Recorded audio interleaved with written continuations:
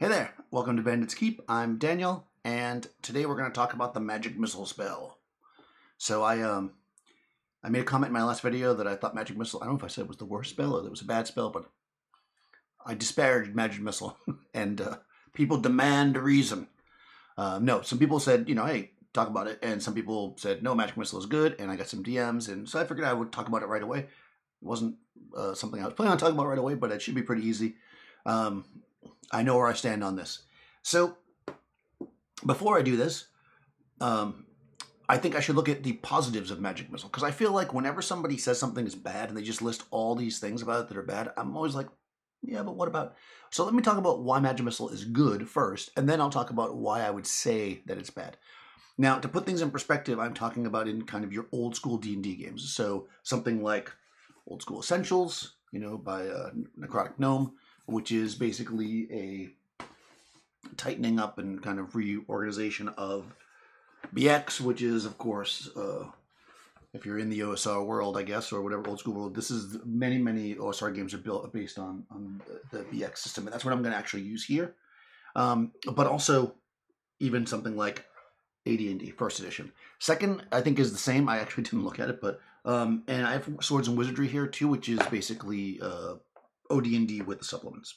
So, if all that still makes sense to you, let's move. In other words, I'm not talking about 5th edition. I might talk about a little bit at the end, depending on how long this goes, but 3rd and 4th, I don't know anything about. I did never play them, or Pathfinder or anything like that.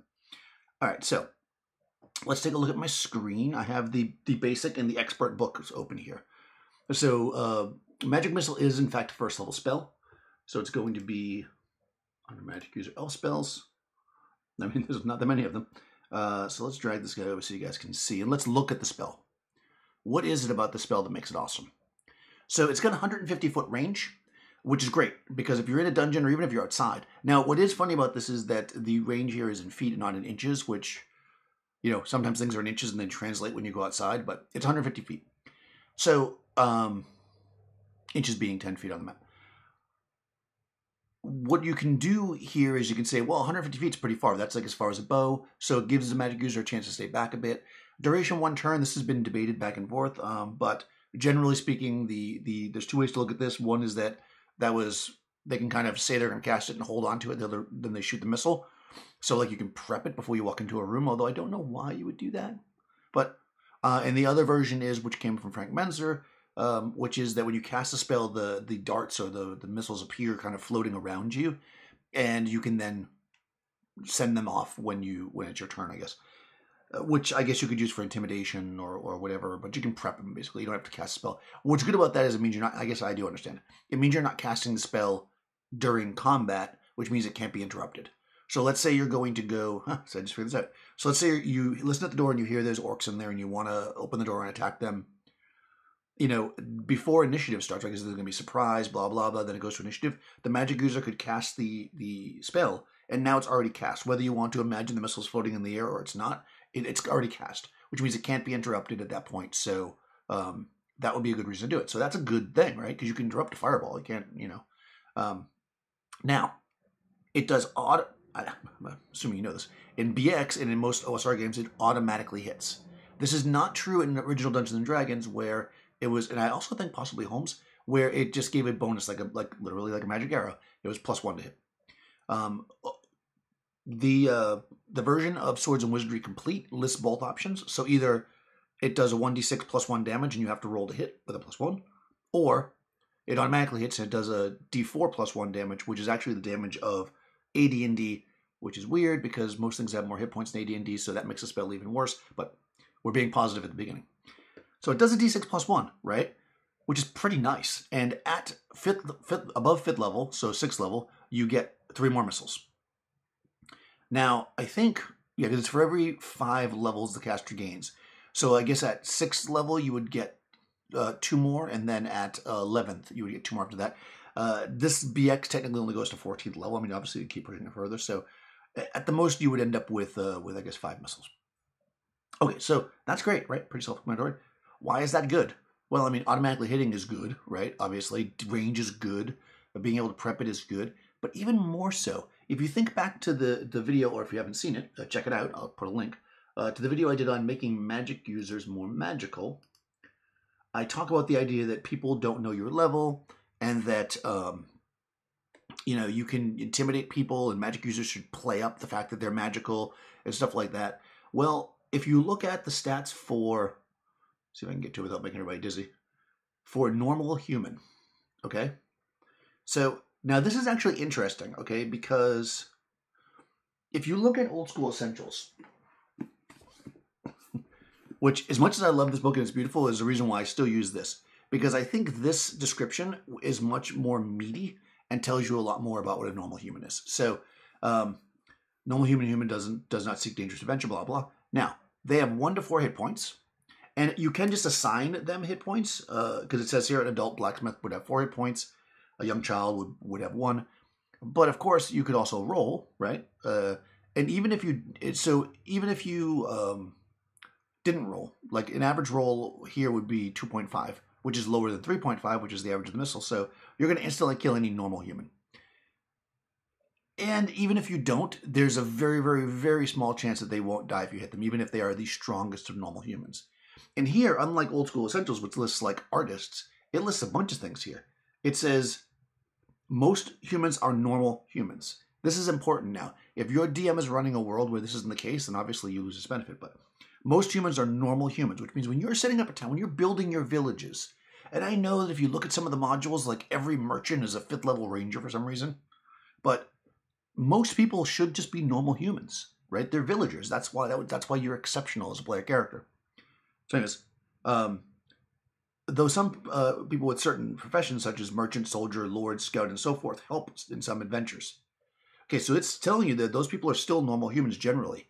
Soldiers, merchants, lords, scouts. These are all people you might encounter, like a town mayor or lord, a merchant, the head of the merchant guild. These are all normal people, which means any of those people could be dropped automatically by a magic user. And because you can cast a spell ahead of time, 10 minutes, you could be outside, mumbo jumbo, cast a spell. Now you've got 10 minutes to walk in there to get within 150 feet of them. You don't look intimidating. You're a magic user. You can just, boom, drop them, right? It's a great assassination tool if you're that kind of character. Or the kind of thing where the town's about to run the party out and you just drop a guy and you say, who's next? Even though you're low level. I talk about this in the Making Magic Users More Magical. But my point is that if you play in a world where, as the book basically describes, that most people are normal humans, that nobody knows your level, what's going to happen is you can be very intimidating with the magic missile. And as you get up at higher levels, it also can be pretty deadly. I mean, you could probably kill most of the average orcs or goblins as well. But here's the problem with that. So now let's start sliding in that direction. Okay. This is the reason why, I'm going to give you a little background as to why I learned this, I'll say. Not why I think it, because I learned it. People coming from no version of D&D and only having played, let's say, video games, and people coming from other versions of D&D where there's cantrips and magic missile is a different story, like 5th edition, oftentimes go to make a magic user and they go, oh man, I can only have 1 spell? I'll take magic missile. And that's where I look at it and I see this is not a good spell. Because if you put yourself in the position where, make myself again, you're relying on this magic missile to be your thing, you can only cast it 1 time. This creates that idea that people talk about where it's like, oh, the magic user is terrible because they can just cast 1 spell, then they're done. And then what a lot of people do to kind of fix that is they just give them more spell slots, and then, okay, so now they can cast 2 magic missiles and they're done. Right? That doesn't solve the problem. The idea is that the magic missile is just not the spell that a magic user in this type of system should take. Magic users are not warriors. They're magic users, right? And if we look at the rest of their spells, go back to the screen here, right? Those are Clark spells. If we look at the rest of the 1st level spells, most of them, some of them can be used obviously in combat and stuff. Most of them are utility spells, and they're designed so that the magic user can basically boost the group up and do some cool stuff, right? So I'm just going to quickly run through them. I'm not going to go through every single spell and tell you why I think they're better, right? Okay, Charm Person, that's a no-brainer. If you played any OSR games, Charm Person is incredibly powerful. Yes, it does not work on undead. Yes, they get a saving throw. But if you take control of them with the charm, they basically see you as their best friend and they will fight for you and they will obey commands as long as it's not so far outside the realm of something they do. They won't run off a cliff or something. Most things with average intelligence are going to be charmed for at least a week. So you're a magic user. Now imagine that same combat with the orcs. You come into a room and there's 6 orcs. So yeah, you shoot a magic missile, you kill one. Or you cast Charm Person on the leader of the orcs that's a 2.5 hit die orc or whatever. And maybe he's a bugbear, right? Can work on bugbears? Yeah, bugbears. Yeah, let's say the bugbear running the orcs. This bugbear fails his save. Now you have a bugbear for at least a week, right? And that guy's going to fight for you and defend you. This is an ongoing spell effect. Very, very powerful. Detect magic, also very useful. You're in a place, you're trying to find the magic item. Knowing if things are magical is super useful to you.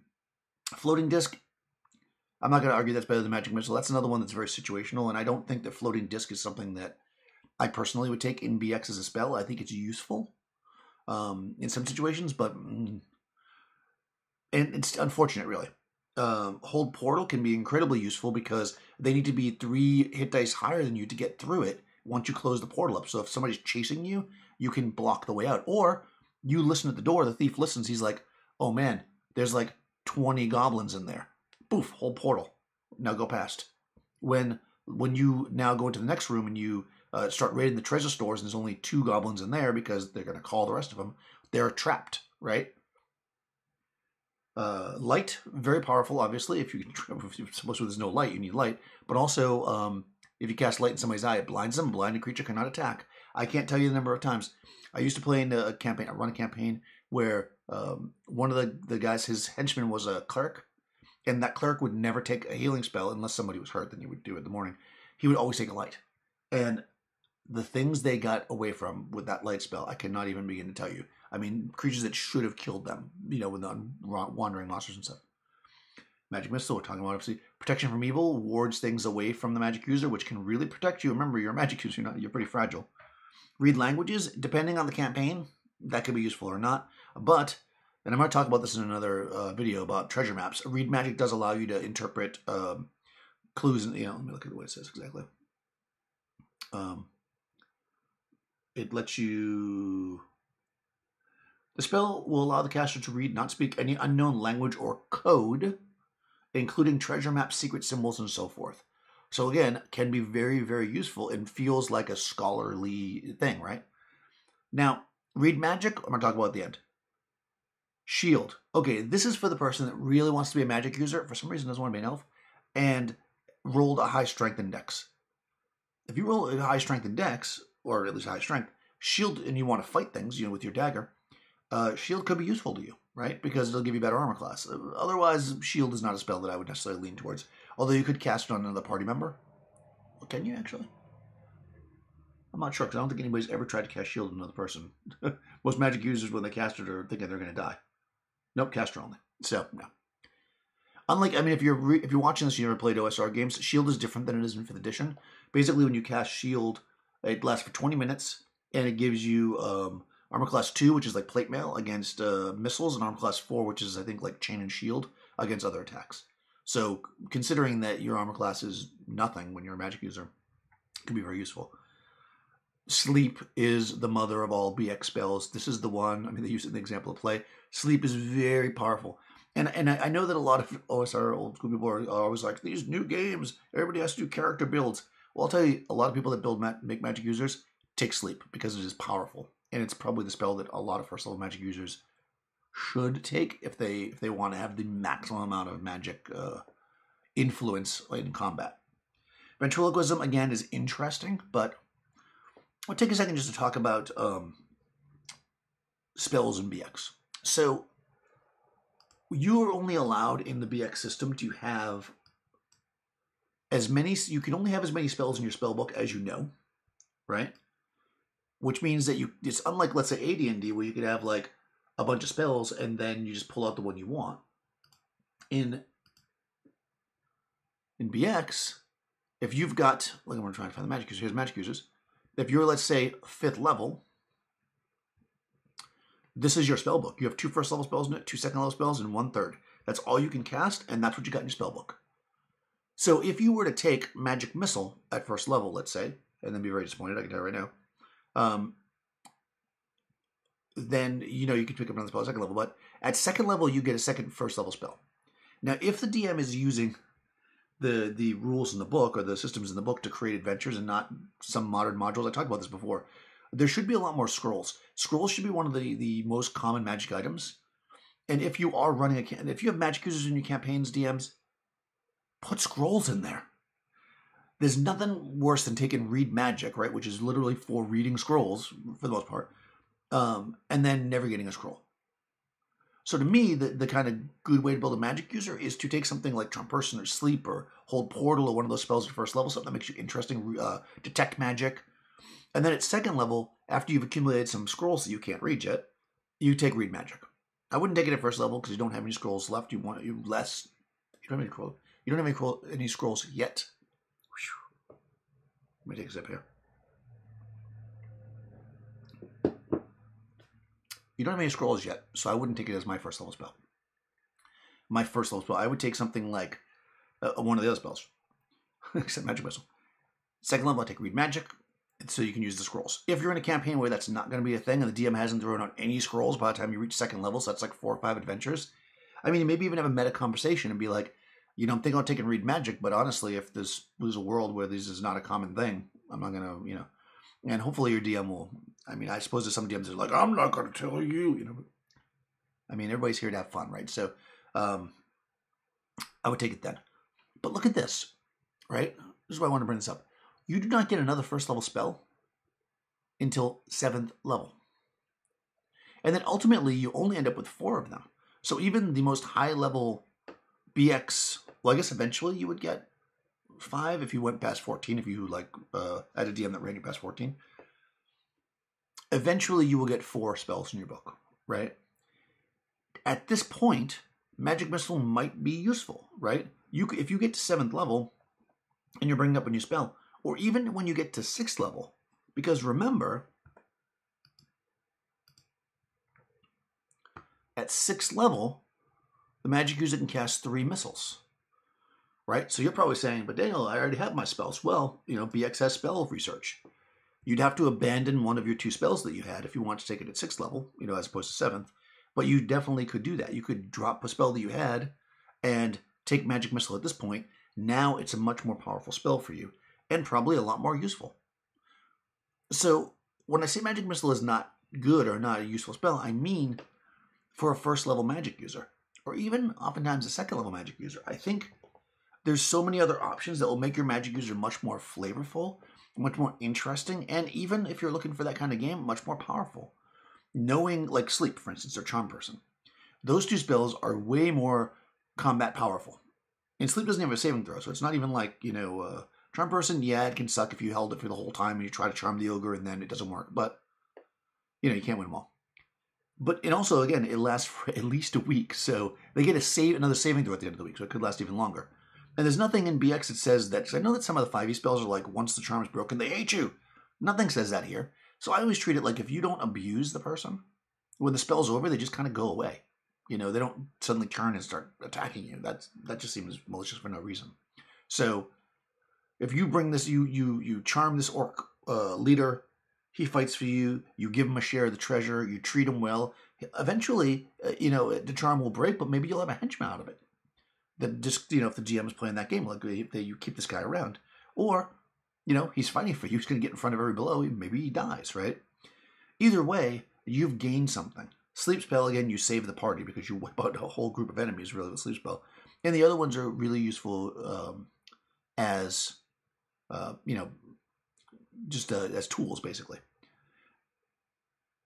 In the fight, where you can just throw, and again, in an entire session, where you can just throw 1 magic missile, unless somehow you wait till the very end and you're fighting this big monster and everybody's about to die and it only has a few hit points left and somehow you know that and then you kill it with a magic missile.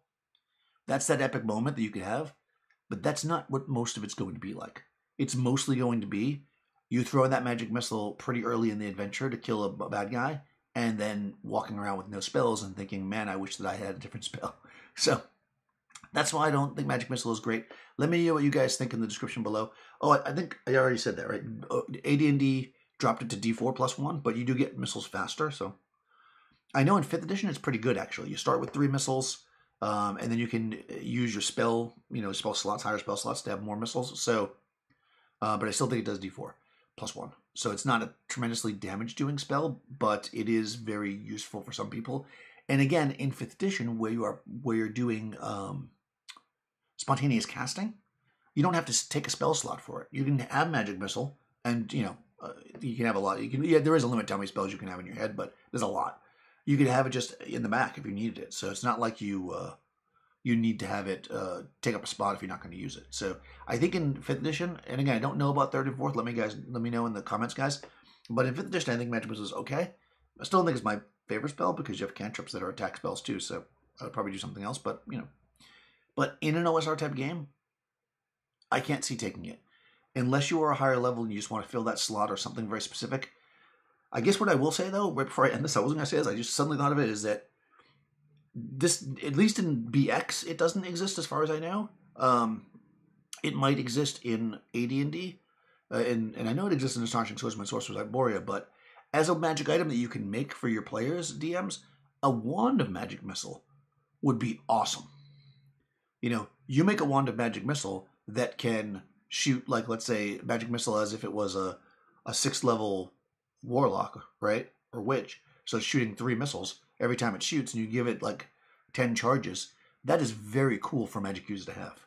And that's a completely different thing.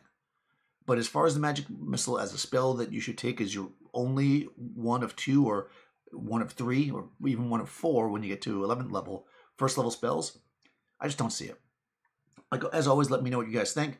If you have been watching the actual plays and you want to continue to do that and you haven't already, I'll put a link in the description. Go to my other channel that I just started, Bandit Keep Actual Play, where we're going to do the live play, so we'll play all the games over there. I'll try to, in the social part of this, the community part, I'll try to put a link whenever I run a game over there, but just subscribe over there if you can. It makes it easier for me. And I'll see you next time.